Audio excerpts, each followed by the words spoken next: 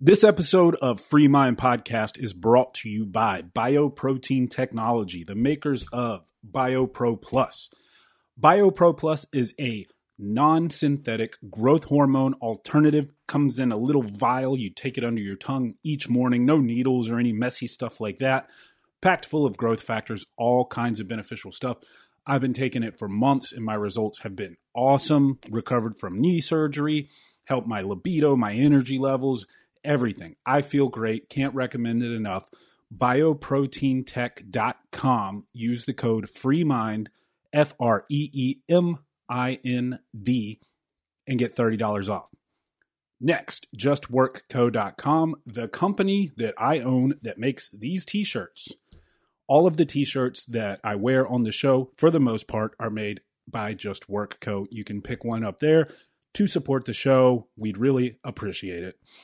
Lastly, Phorm, the only supplements that I use, firstform.com/hurt, HURT, will get you free priority shipping on anything off the website as long as you're in the continental U.S. I've used Phorm supplements for 5 years. Love them. Can't say enough good things about them. Swear by them.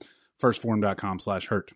My guest today is Mr. Anthony Diehl. He is a pro strongman, a husband, a father, and an online coach, and very open about his Christianity on social media and elsewhere, and really enjoyed having a conversation with him about a range of topics. Anyway, without further ado, Anthony Diehl.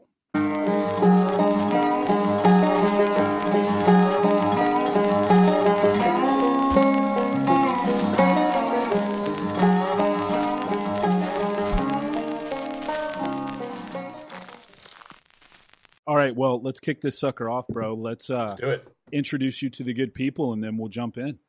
So, let's do it, man. If you want to introduce yourself, that way I don't do you any injustices, and then we'll kick it off, brother. Yeah, absolutely. Well, my name is Anthony Diehl. I am a former pro middleweight strongman, father, husband to 3 kids, coach, jiu-jitsu player. So that's me at a 30,000 foot view. I'm not that interesting of a person. So, but if you want to know anything, ask away. I disagree. I think you're an interesting person. So let me just make sure. Okay, cool. My audio is recording. That is the one mistake you don't want to make as a podcaster, is get all the way through a conversation and you're like, oh my gosh, we didn't press record. So yeah, man, I've been wanting to do this for a while. We've talked about it a couple times, and there was a period when I was, hold on one sec. Technical difficulties. There was a period when I was only doing the podcast in person, so I refused to do it over Zoom. Got it. And that's when I originally reached out to you, and I was like, I'm going to make my way up to Pennsylvania. We'll have to record. And then, of course, I finally gave in and decided to start doing Zoom a little bit just because, I mean, if you want to be able to talk to a good number of people, it's just logistically way better. So anyway, it's an honor to have you, man. There's multiple directions we can take this thing. Obviously, kind of my point of this podcast is essentially, it's called Free Mind for a reason. I feel, people are often taught what to think instead of how to think these days. Yeah. Their sovereignty as a human is essentially sacrificed because they're not willing to put in the work at self-discovery, whether it's physical, mental, spiritual, relationships, etc. And so I like having people on the show who are examples of individuals who are willing to take that look at themselves and their role in the world and how to be as best they can, right? Whether that's a father, a strong man, a Christian, things like that, which I've really appreciated a lot of your content in that regard. So I guess, man, let's start this way.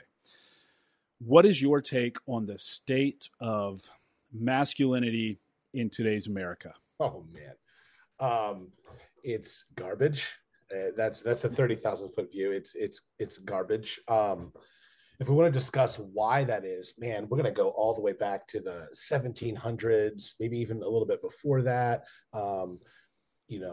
start talking about Mary Wollstonecraft and the origins of feminism and how that plays in with the Industrial Revolution and taking men out of the homes and the women's suffrage movement. And man, that conversation alone could be an hours long podcast. So I don't want to get too far in the weeds, but I think the state of masculinity is weak, but it's a condition that is part of man's fallen nature. I mean, Adam in the garden was commissioned to take dominion over the creatures, and he was supposed to steward creation. That idea of taking dominion means to use resources to your advantage. Take Eden and expand it to the world, fill it with loads of people and communities and cultures as a vice regent of God. Lead. That was Adam's commission. And immediately, what does he do? He lets his wife be seduced by the serpent, and instead of stepping in to shepherd, guide, and protect, he just goes along with it. And so it's always going to be natural to fallen man to not lead, to not step up when he ought. And so I think what we're seeing is just the outworking of, frankly, it's just sin in our lives. And it's the fact that we refuse, out of laziness or whatever the case is, to step up to that role that we were given. And the society we see around us is chaos when we don't do what we're supposed to do as men.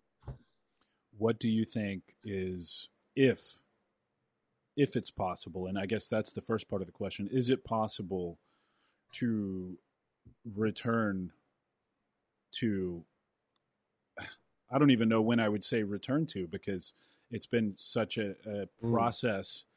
Do you think there's hope, I guess? Yes, and if there absolutely is, what is the solution for a young man today? Yeah, for sure. Okay, so there's two parts to this, because you called out that I'm a Christian, and I'm fundamentally a Christian, and so that shapes my worldview. And so naturally, I'm going to say and believe that ultimately mankind's hope is a right relationship with God, particularly when men love to lead, or they say they want to, especially in this world of like self-discipline, Jocko Willink, go hard, get it done. We say that, but in order to lead, you do have to follow, right? In order to have hierarchy, dignity requires hierarchy, right? We say that everybody's dignified. Well, if everybody's dignified, then nothing's dignified. There is hierarchy, and that's good. And so if men want to lead, you have to be able to follow. So who are you following? You can't be an end to yourself. So you have to submit yourself to something in order to lead well. And so for me, I would say that young men ought to bow the knee to Christ and follow him and as what he outlines for masculinity, proper leadership in the home, get married, have you some kids, disciple them, train them, educate them, teach them, build them up. So that's my Christian answer. Now let's go outside of that and say, okay, what about the listeners who are not Christians? Do I think that men who aren't Christians can do good in the world? Yes, I do. Because I think that God created all men with an understanding of natural law. We understand inherently what is good and right, what is wrong, and what is evil. Now, the difference between a Christian and a non-Christian is going to be motivations, right? So the Christian wants to do these right things to bring glory and honor to God. The person who does not believe in Christ wants to do these things because there is some utilitarian good. It's a good thing when men and societies are harmonious, work together, and we're not killing each other. That's good. So I guess I have two answers to that. Absolutely, I think there's hope because I'm a Christian and I've read the end of the book and Jesus wins. And then number two, I think sometimes when we tend to despair, it's because we have a short-sighted view of history. So if we're comparing 2022 America to America in 1750, well, sure, it looks like we've come a long way. We've just completely slid off the rails and we're just going over a cliff. And that might be true relative to 1750. But I think sometimes as Americans, we tend to just get a tunnel vision and look at just our culture. What people don't realize right now is, especially in regards to Christianity, the Protestant version of Christianity is growing faster in South America right now than it did in Europe during the Reformation period. The church is exploding in China. It's exploding in the Middle East. It's exploding in Ukraine. I've got friends in Ukraine and the churches there are exploding. And so, yeah, I absolutely believe there's hope.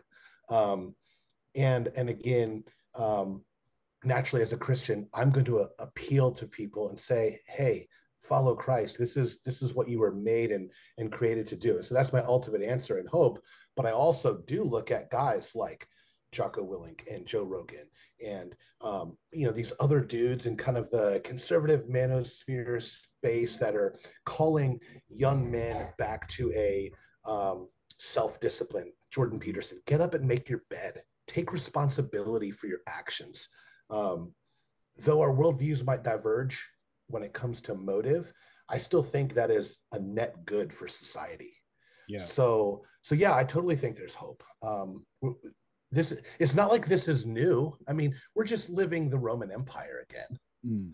Yeah, I was actually going to bring that up. There's sort of this trend that you see through history of, especially the confusion about gender and sexuality and everything. It's sort of a civilization gets too comfortable, you backslide in your ways essentially, and start creating problems because real problems don't exist to an extent. I think, right? Like, yeah, we're bored, man. We're bored. we have life is better than it has ever been. This way, it kills me when I see like women's marches in the United States. Like, what rights do you not have?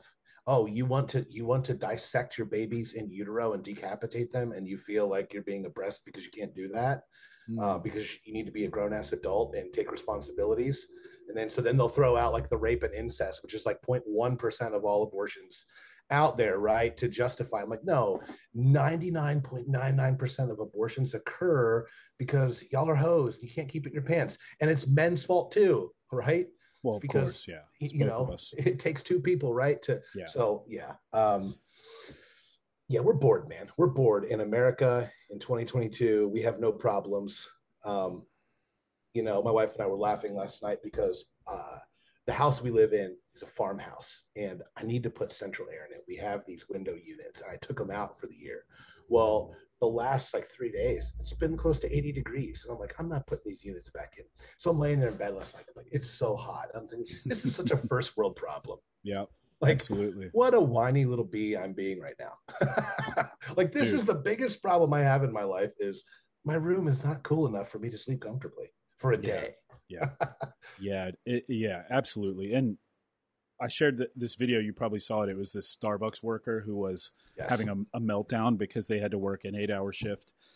It's like, we really don't have real problems. And I think it's this, to go back to what you said, the fall of the empires that came before us. It always sort of ends up this way, where there's this cycle, right? You've heard it a million times now. Good times create weak men create hard times create hard men, and hard men create good times, and so on and so forth. And it's like you get wrapped up in that. So I'm always curious, especially as a father, and it's like my daughter absolutely, without question, has a way better life than I had when I was a kid. Sure. Now, it's imperative that I somehow, though, create necessary levels of adversity in her life so that she can be molded into an individual strong enough to go out into the world and take it on, instead of getting slapped in the face and making a video crying at Starbucks because she has to work 8 hours, right?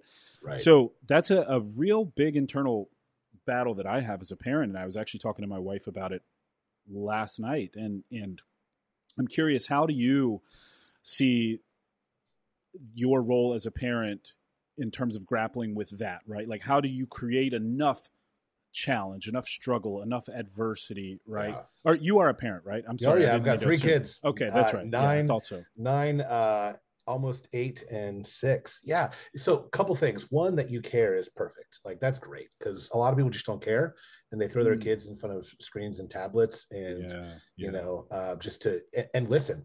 My wife and I battle with this constantly. All 3 of our kids have those little Amazon Fire tablets, and these kids get addicted to those things. And so we put time limits on it.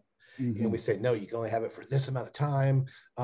Perfect example. I've got, my boys are home. They're homeschooled. We homeschool them. And so right now, while we're on this podcast, I need them to be quiet. So I gave them their tablets, stuck them in their room, and then I'm going to take them away when we're done. Right. And so, but they're convenient. And so sometimes as a parent, I want to abuse that and just be like, here, stick my kids in front of that. But one, I think you care. That's awesome.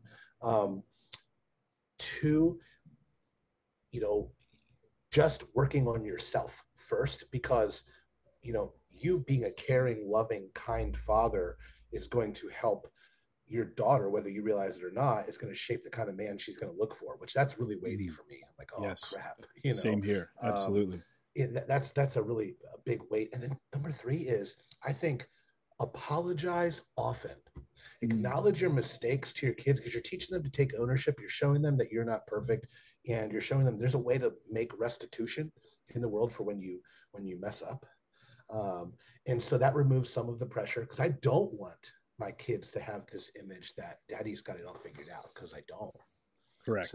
So they need to see, they need to hear when I've messed up, right? When I get irritated and I just, and I just snap at them because for the 1,000th time they've left their bikes in the yard and toys are scattered everywhere, instead of taking a moment to disciple them and say, hey, we take our kids through the catechism. We have family worship every night. And, so I could take that time and say, hey, Eliana, is leaving your stuff outside in the rain. God says that we're supposed to take care of our things, have dominion. Is that a good way to take care of your stuff? Does it show respect for mommy and daddy, since they spend a lot of money on that? Is that, and so instead of taking that takes time though, right? And it's inconvenient. I'm trying to read a book, or I'm trying to work out in my garage, or I'm trying to cut the grass, or do whatever it is I'm trying to do. And so often it's tempting for us parents to just see our kids as kind of a distraction in our life. And I think just taking moments of being intentional and using that time to just walk them through, and then when you screw up and you do just snap at them because you're irritated, just come back and say, hey, daddy shouldn't have talked to you like that. I was irritated and tired. You know how you get grumpy sometimes with your brother and you hit him, and so then you can relate. I think that was huge, because I look back at my life, and a lot of people, people don't like spanking, whatever. I was spanked, and I understand a lot of people do it wrong. I think if there was ever a way to do it, my dad just did it about perfectly. So in our house, if I did something stupid that deserved a spanking, he would send me to my room, and oftentimes I'd be there for like 30, 40 minutes while he's kind of getting his head right. And I can honestly say he's never smacked me out of anger, ever. So he would come in after he's cooled down. He always had a Bible with him. He would explain why is he using physical discipline. And then he would spank me for whatever I did.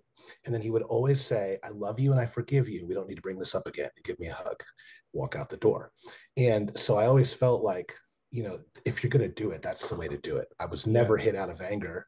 His discipline was severe, but it shaped me, and it made me realize, like, okay, I can go to him when I screw up. He's not punishing me out of rage. He's disciplining me to shape me into a type of person that he thinks I ought to be.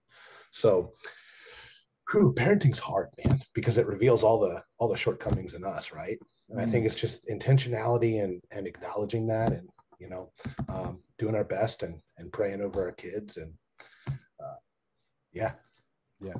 parenting is hard. It's every day it's an exercise in self-reflection and self-awareness, and it's an indescribable feeling. I was having this conversation with Katie Arrington. She was Trump's DOD chief intelligence officer, and she ran for Congress here in South Carolina. I had her on the show recently, and I was telling her, before I had a kid, I thought I knew what life was about, right? Like I owned and sold a company. I'd done all this cool stuff, and then I had a kid, and it was like a slap in the face. Like, dude, you didn't know anything about anything. This is what life is all about. And ever since then, it's like every day I'm trying to navigate some new problem, figure something out. And, I had parents who were not like your father, right? Like they were actually abusive. They were drug addicts and abusive and just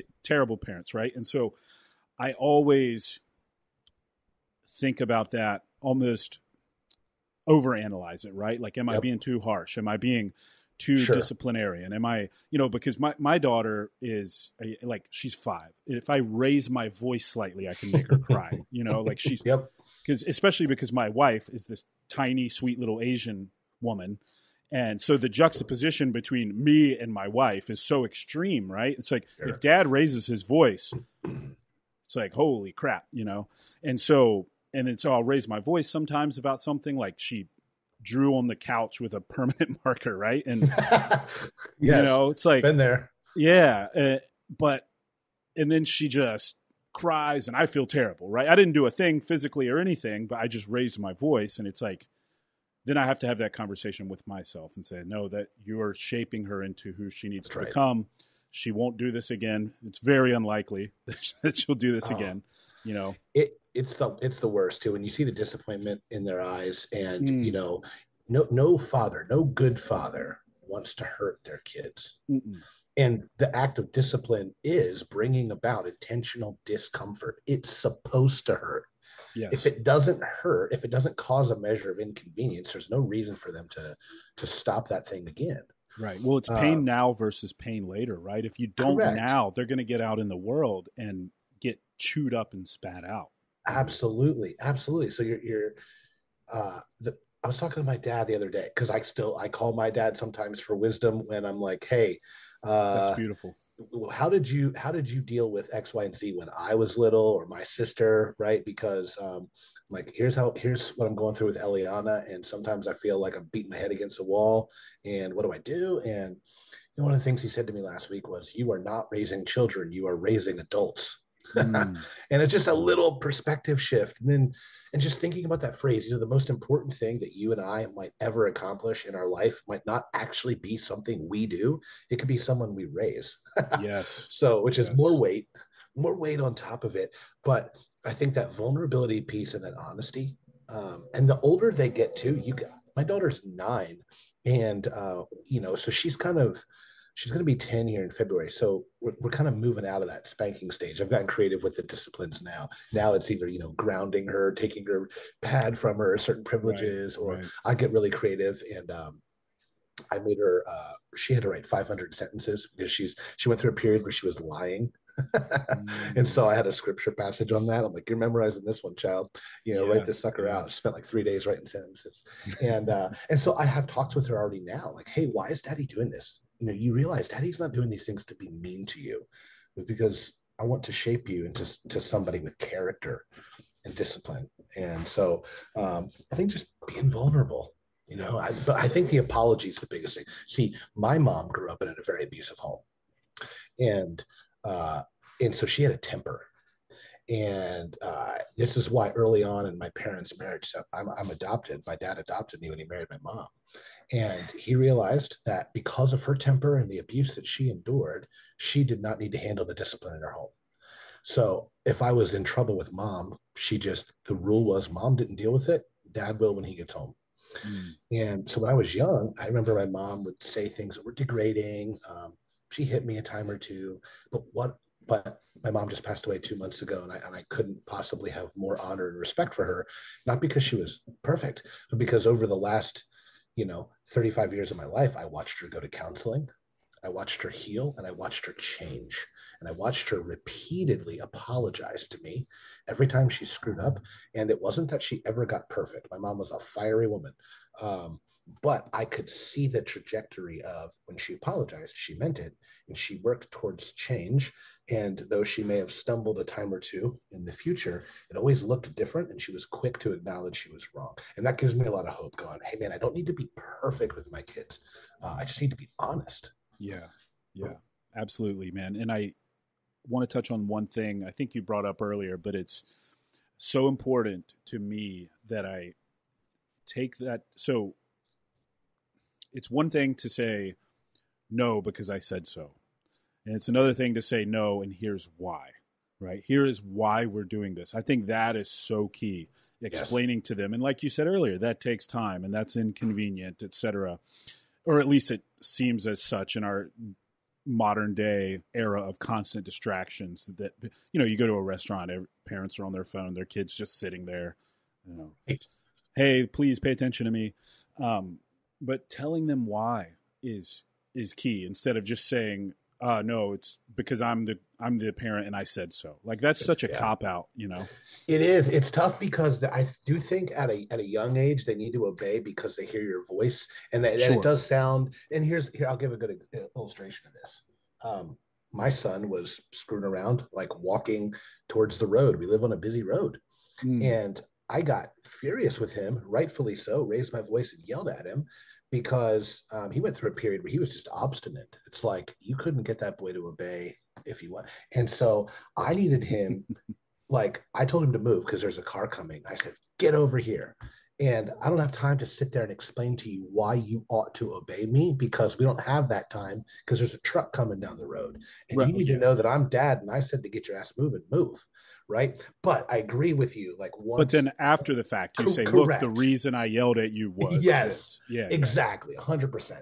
And so it's like, there's that both and. It's like you explain to them, yeah, you don't want to just, I mean, the Bible even says in Ephesians, not to provoke your children to wrath.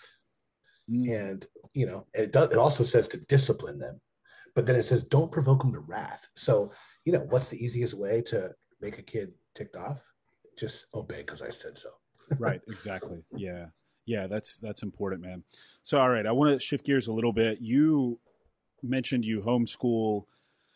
You are a full-time coach, right? That's right. That's what you do full time? So you work a lot, you own your own business, you have a lot of clients, and you Mm-hmm. guys also manage pulling off the homeschooling thing. Talk a little bit about that dynamic because I think a lot of people are immediately like, I could never homeschool. I'm busy. I have bills to pay. Sure. I can't make this happen. That's tough. And I really need to just give all the credit to my wife there because she shoulders 99% of that burden. Awesome. She is a massage therapist, has her own massage therapy business, and we keep the hours there pretty low, which is good because that's what we want. So she's Mm-hmm. here most of the time, and she does pretty much all of the homeschooling, which is actually something I've been kind of thinking about that I need to take a little bit more of a role in. I love history and things like that, so that's my Mm-hmm. world. Yeah, yeah. Don't ask me to help with math.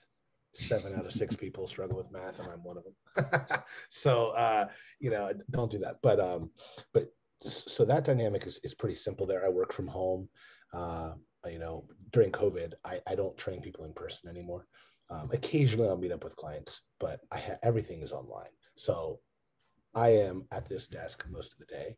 And so it's great to be home. Now, my oldest daughter, she does go to a private school. We sent her to a Christian school across town.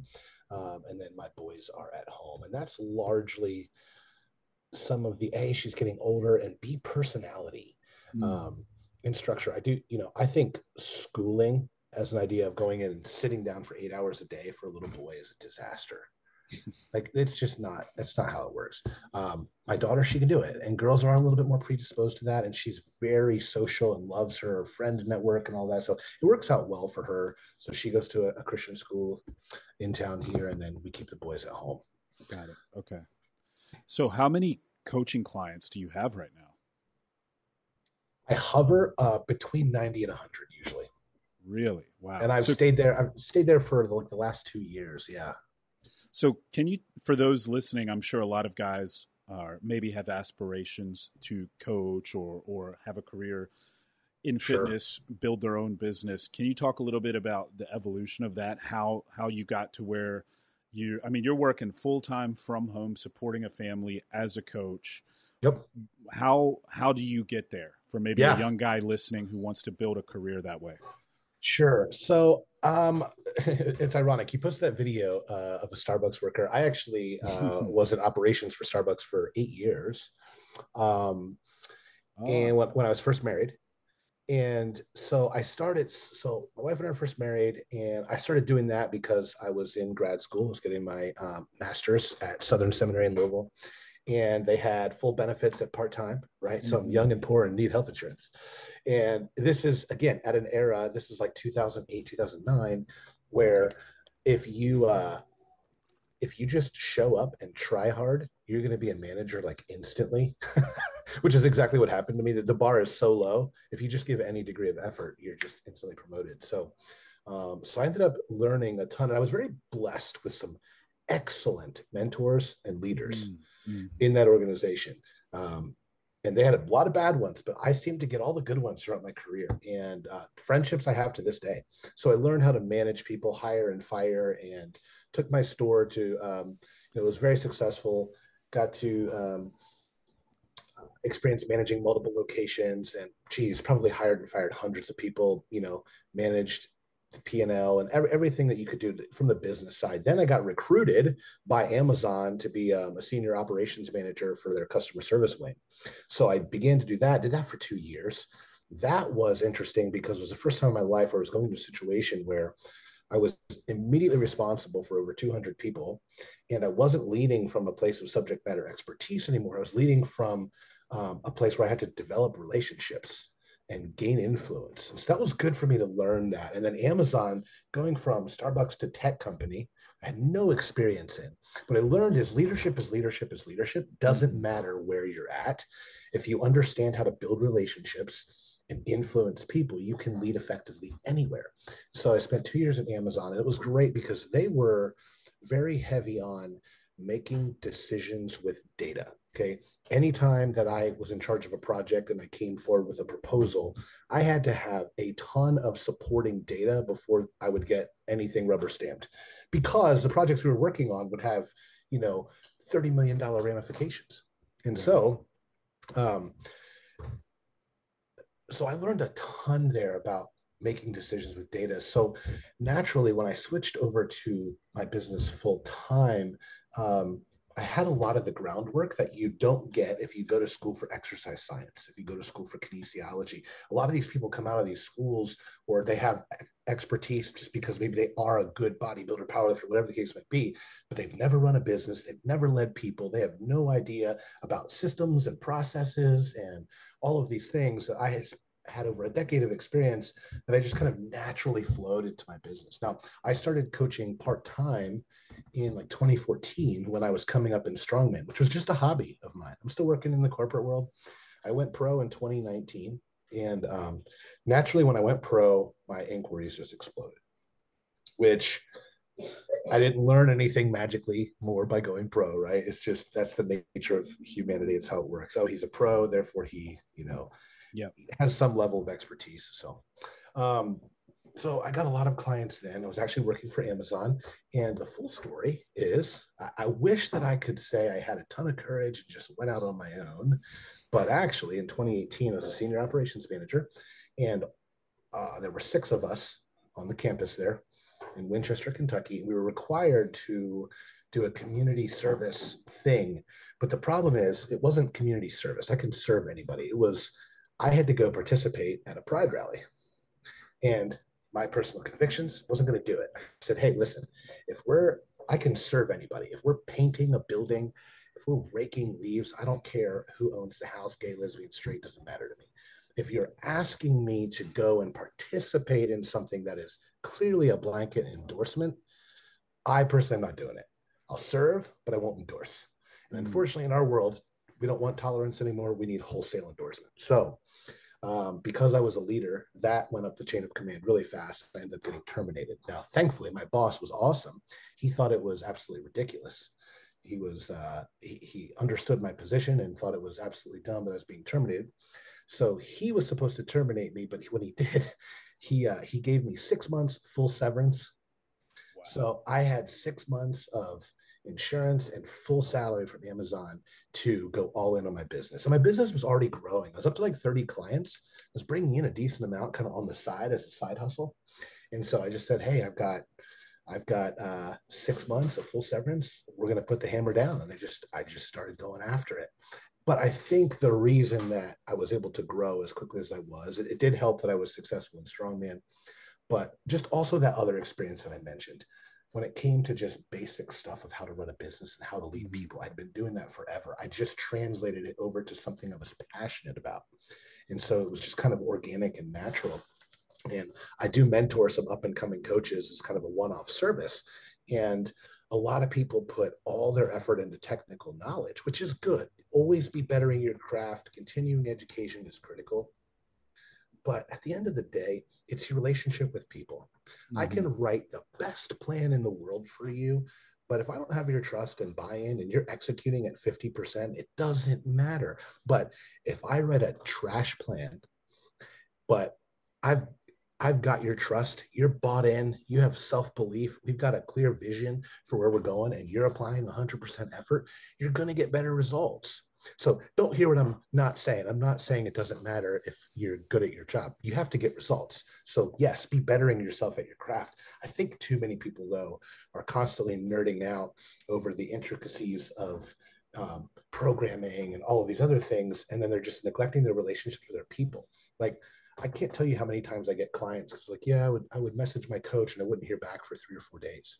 Right. Like, how, this is basic customer service. Like, my standard is you'll always hear back from me within 24 hours, Monday through Friday. And it's usually faster than that. And I usually check on the weekends too. I just don't promise that. I set boundaries so that I can have family time. But like, this is basic. And so, my average client retention right now is just shy of 3 years. So that's a big thing too, is so I do try to once a week, I'll say, hey, I've got coaching spots available. I'll throw out little advertisements, but I don't have to often simply because I'm getting word of mouth clients and my clients are staying.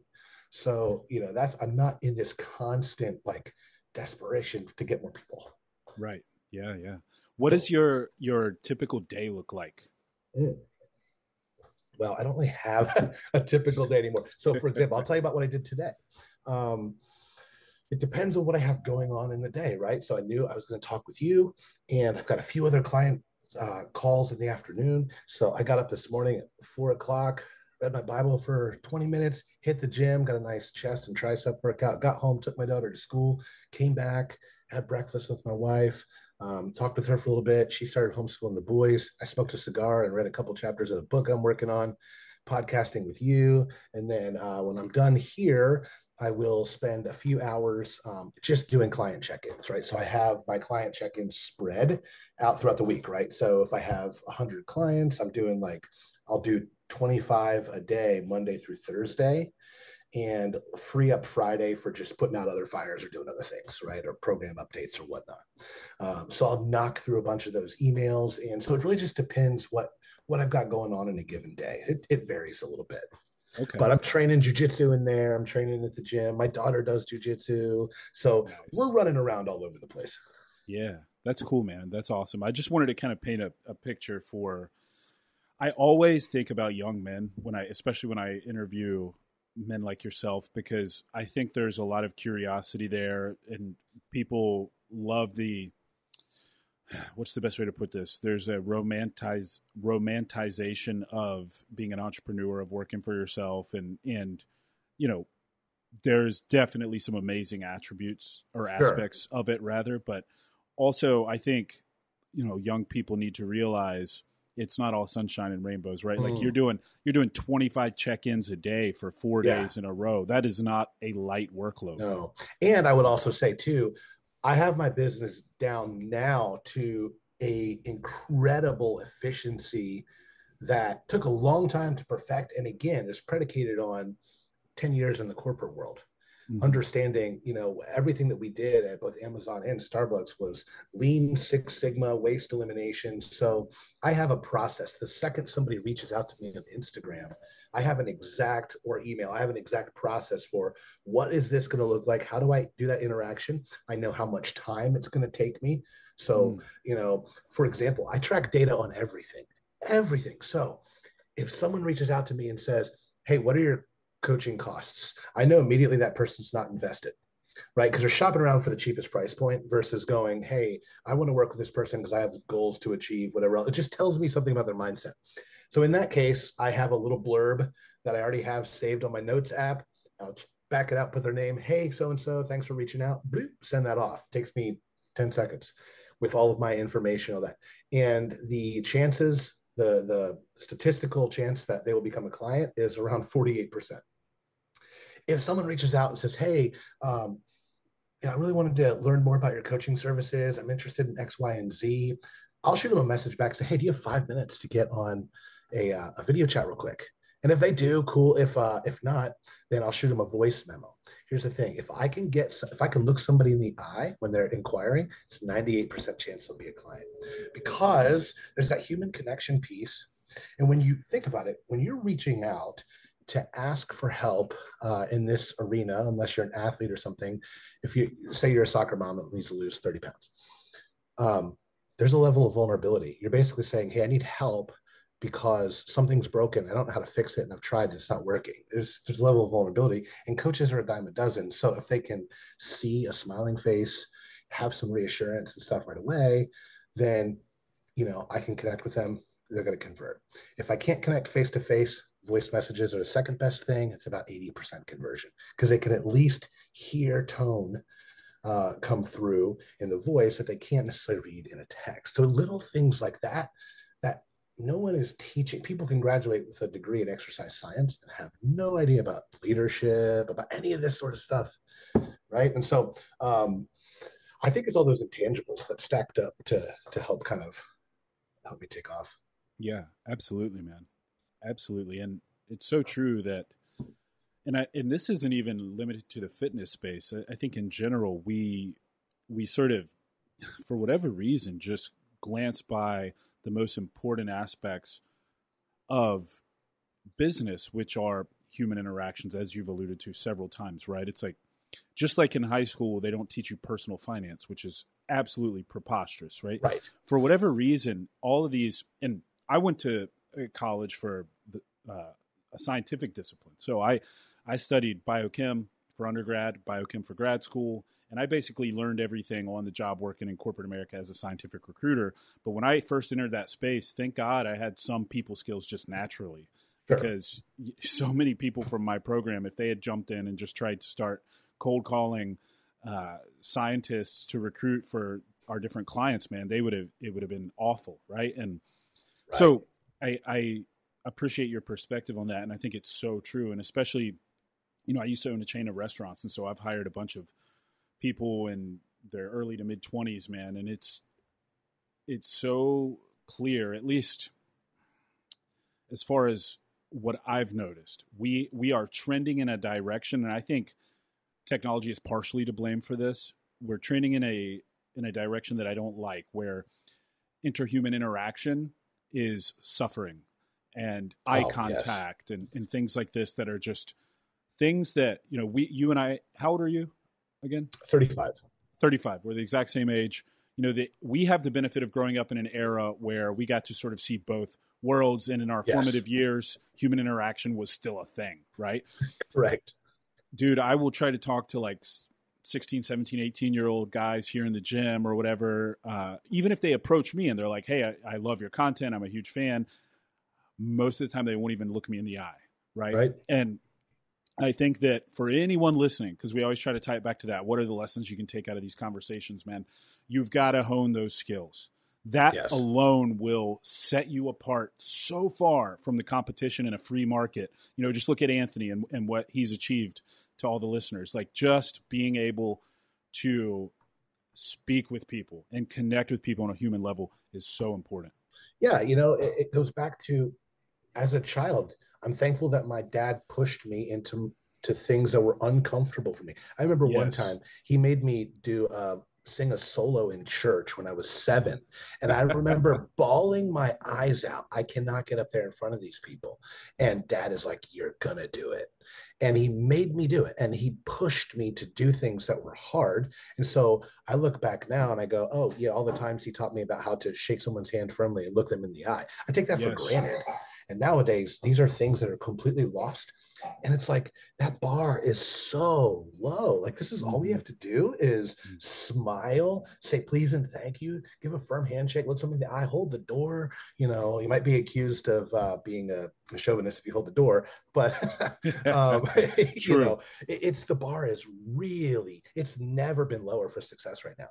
Yeah, well, look at like Chick-fil-A, for example, man. Just they've managed to set themselves apart by such an order of magnitude, in part because they have mastered systems and processes, which we also spoke about, but also every single person there, and they're young people. They cultivate this in people, and I think it's in no small part, of course, due to their religious and moral viewpoint, but it's eye contact. Yes, sir. Yes, ma'am.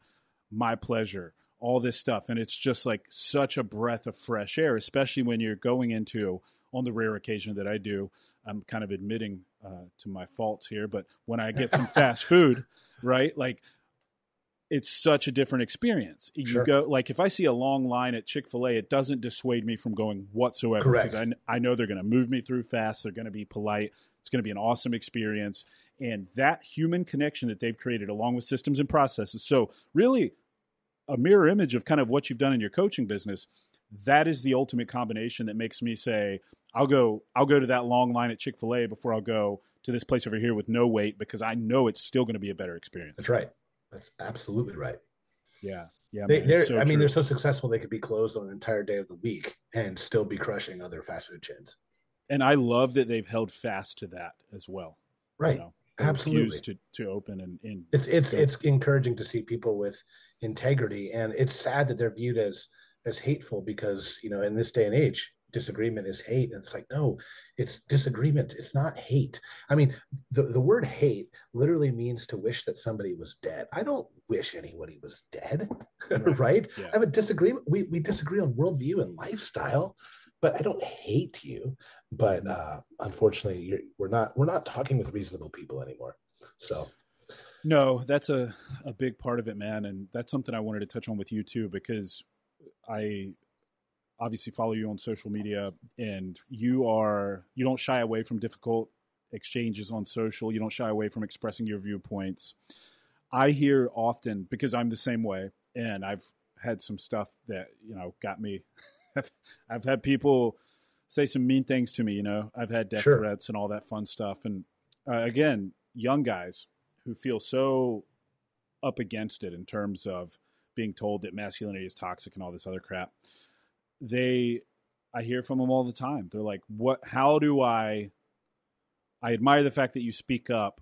Do you have any advice to me? And I'm like, man, you just got to speak up. Like you just have to do it. There's really no secret to it. You have to believe enough in what you're standing for to just speak up and know that you morally are operating from the right place. And that's Sure. kind of what I tell them. I was curious from your perspective as someone who also, and I mean, Yes. you even sort of take on the battle of within Christianity, Right. talking about the people who sort of espouse this watered down version versus, Right.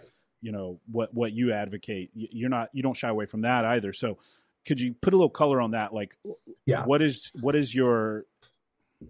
would your advice be to young people who grapple with that? Because, dude, you know how it is when you're young. You're afraid of not being cool or losing friends, or Yep. if it's the end of the world or whatever. If you Well, don't sit at the that's right just it. table, You gotta not care about that. Like, some people say, they've asked me, does you being so opinionated, in your face, whatever you want to use, does that hurt your coaching business? Not a chance. I mean, yes, does it drive some people away? I'm sure it does. I lose followers whenever I make certain types of posts, right? I'm on my third Instagram account. My first one was close to 30,000 followers. I'm now down to my third Instagram account, and it's okay. But it also is going to draw other people to you, the right kind of people that are like-minded and things like that. So understand that piece. But then I'm trying to get better at this. What I try to do is, when I attack something viciously, I will attack an idea. Okay. But I instead have of a a lot of, person. yes. Now, unfortunately, like this would be a recognized distinction even 50 years ago. It's not anymore. To attack an idea now is to attack somebody themselves. So if you attack homosexuality, you are attacking all gay people, and you are attacking the individual gay person that reads that. And now you hate me and you're oppressive and all this. And I can't get around that. So I'm not gonna cater to it. I just don't care at this point. But my goal is, when I say something about a thing, I'm going to attack that thing broadly. But when I'm addressing somebody in person, um, I'm going to be a lot more careful. Not because I don't believe what I believe. Oh, I'm going to say it, but I'm going to cater it to that person as a person. I have friends who are atheists. I have like 5 or 6 lesbian clients, and they're great people, and we could not possibly disagree more on certain things. And but I like them as people, and we have this transactional free market thing going on where I'm helping them get in shape, and so it's all good because they're grown adults, and it's great. So I have a friend here in Lancaster who is as atheistic as they come, and he and I will sit down over cigars, and we'll like hash through all this stuff and we'll debate, but we're good friends. And at the end of the day, I go, man, he's a dad and he has a little girl and he wants her to prosper and thrive. And we have different ways of seeing the world. So when I attack an idea, I'm going to attack it with him, but I'm not going to excoriate his character. Right. I'm going to treat, the goal is, when it comes to truth, I want to be a lion for truth and a lamb in person. And that doesn't mean weak. That just means I do want to be approachable and kind. I'm not going to back down. But if I am sitting across the table, I'm going to sit across the table and share a drink with a trans person. My cousin's trans. Okay. And I'm not going to agree, and I'm not going to cater to their beliefs, and I'm not going to acknowledge them by their pronouns. I'm also not going to go out of the way to harm them intentionally, to be mean and be like calling them groomer and everything else like this. Right. Mm-hmm. So it's just that's kind of one of the distinctions I try to make, is like, if I'm attacking something broadly, I'll bring down fire and brimstone, but on an individual basis, I'm going to try to look at them through the lens of humanity, and not going to back down from my views, but I'm going to try to understand where they're at and tailor that discussion to them, if that makes sense. Yeah. I don't care if somebody is offended by the content of my belief, but if I'm dealing with you in person, my person ought not be offensive. I could buy you a drink. I could sit down and share a meal with you. I can shake your hand. I can hold the door for you, and I can wish you a good night. Those are polite human interactions. I'm not going to be a jerk and, spit in your food and all these things. That's just rude. Right? Right. Yeah, absolutely. No, that's great advice, man. And especially, the first part where you said that you have maybe had some people unfollow you, but you haven't lost a lot of clients, right? Because what I've noticed is, and for those worried, first off, if you're worried about losing friends over your beliefs, they're not friends anymore. Correct. Right. And that's so important. I can't stress that enough, especially, again, young people, especially, because I remember being young and worrying about this and that and the other, and, maybe whatever, the dumb stuff we go through as young people. But what I have found, once I was kind of thrust into speaking out at first, went viral, and then just said, screw it. And, I don't care. I'll talk about anything. What I found is, and I was talking actually to Andy Frisella about this a few weeks ago, and I'm so thankful for it, because it's allowed those of us who do speak up and share the same values to essentially find one another. Yes. And when you bond over things that are that deep, it's so much better than superficial relationships with people that you don't share certain beliefs with, or don't see as being of your ilk. And as far as business goes, following goes, all that stuff, to an extent, those metrics matter if you want to survive in life, right? Sure. If you're a business owner, all of that, man, I'd much rather have 100% like just the most deepest buy-in with 20% of the population, instead of this just bland, disinterested, superficial arrangement with everybody, right? Absolutely. And that's what I've noticed. 100%. When you stand in the middle of the road, you just get run over by both sides. Like, that's all exactly. That was a way more eloquent way of saying what I just blabbered on about.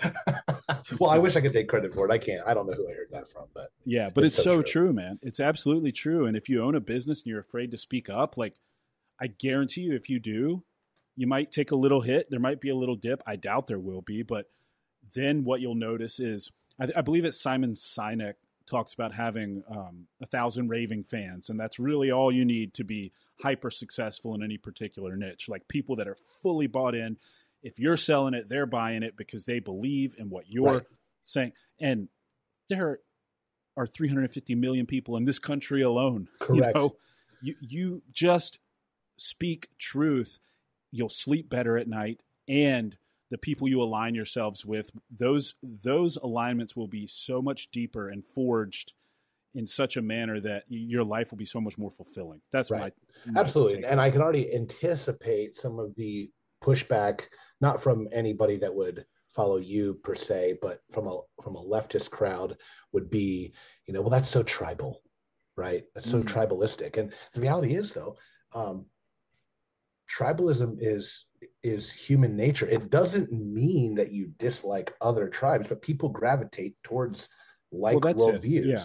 I'm not saying only associate with certain right. people. I'm saying be honest about where you stand on things, and correct. Who gravitates towards you will be people who generally, and look, man, I have friends who are very much out of alignment with some very important tenets to my beliefs and my worldview that are still, they acknowledge that we differ in those areas, but like you said, we can have a cigar, we can hit a workout, we can go fishing or whatever. And I'm not saying be tribal. I'm saying don't sacrifice honesty in your own beliefs for the sake of hoping to be a part of some other tribe. And I'm with you. And I'm basically saying, I don't think tribalism is necessarily bad. I think it's got a lot of bad light and things thrown on it. But it's kind of like the idea of stereotyping. Everybody thinks that stereotyping is bad and mean. I'm like, stereotyping is a survival mechanism. Oh, it's 100%. A wise thing to do. I mean, our military does it. We go overseas. We do it any day of the week. We're walking into the mall and I've got my family with me. I'm watching. And look, perfect example. I'm a big jack dude with tattoos. Okay. So if I go into any grocery store and there's a little old lady, she's probably going to be a little nervous of me. And so I always try to overcompensate with kindness. How are you doing, ma'am? Same. Yes, ma'am. Because I understand it. And I'm not mad if someone stereotypes me to be a certain way, because guess what? I chose to look this way. Right. So if you don't want to be stereotyped as X, Y, or Z, don't be that way. Right. That's so offensive, well, whatever. Okay. You're offended. I don't know what to tell you. Right. Yeah, no, it's true. And same thing, I know that there are certain stereotypes of guys who look like me. Right. I acknowledge that, and I take that into account with my everyday interactions with people. It is what it is, right? Because there are some guys who look like me who do fit whatever stereotype someone might have. So I understand why they have that stereotype, because it's of benefit to them in their day-to-day life. And, my wife is as I said earlier, a tiny Asian lady, and I joke around with her all the time about the stereotype of Asians being bad drivers. And guess what? She's not the best driver. So it's like, hey, my wife is from the South. My dad's always teasing her, about not wearing shoes and having missing teeth and all this, right? It's just, we joke around. And unfortunately, you can tell where people's sacred cows are is when you can't joke around about things. Yeah, absolutely. Yeah, I agree, man. Well, hey, look, brother, that was an hour that flew by. We definitely got to do it again, man. Absolutely. That was fun. I appreciate your time. I know you're a busy dude and you got a lot going on, so I'm honored that you shared an hour of your day with me. Where can everybody find you if they want to reach out about coaching or any other thing that you might offer the world? Yeah, absolutely. Well, first off, thanks again for having me on. This was an absolute pleasure. Instagram is kind of the main place where I share all my shenanigans. I'm at Coach_Anthony Diehl. I am on Twitter now that Elon bought it. We'll see how that goes at Anthony Diehl 3. And those are the two main places where people can reach out. I do have a website, newvisionperformance.com, but Instagram is the main way to get a hold of me. Okay, so if someone's interested in coaching, for example, shoot you a DM on Instagram. Yeah, shoot me a DM. I have the link tree there with the coaching forms and all that, but you just shoot me a message. It's totally fine.